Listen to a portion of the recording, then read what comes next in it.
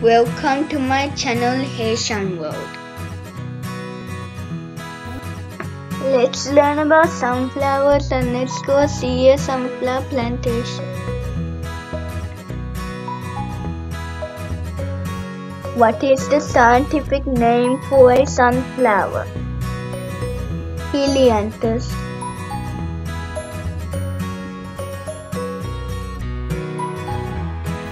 Sunflower is the only flower with flower in its name.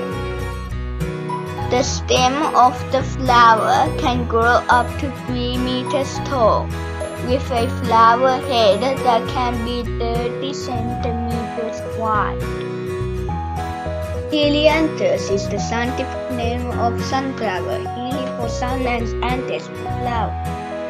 Characteristics: sunflowers attract bees, making them useful in areas where people are beekeeping and looking to attract more bees.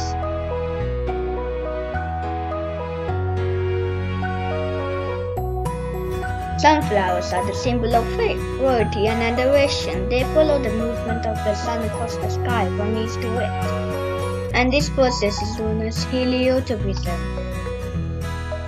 Sunflower oil was able to soften leather, condition hair, wounds, and also used as cooking oil, medicine paint, animal feeds, and biodiesel. Sunflowers is the national flower of Ukraine and is a state flower of Kansas. Oil of sunflowers is rich in minerals like calcium and iron and contains vitamin A and vitamin D.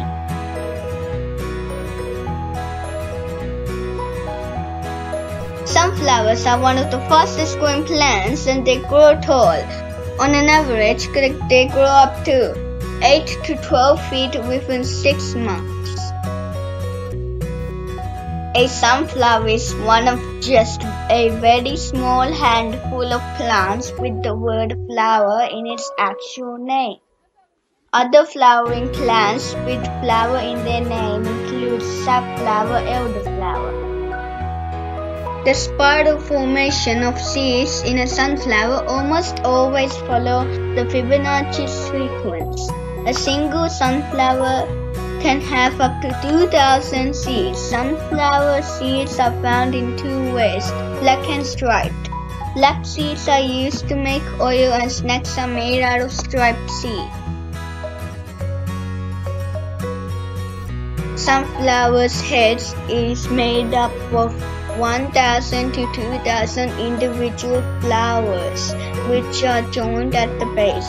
The large petals, which are found around the edge, are individual ray flowers, which do not develop into seeds.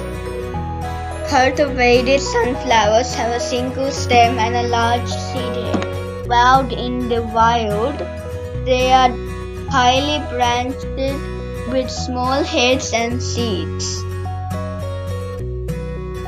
I hope you are enjoyed with my video about sunflowers. See you next time for another video.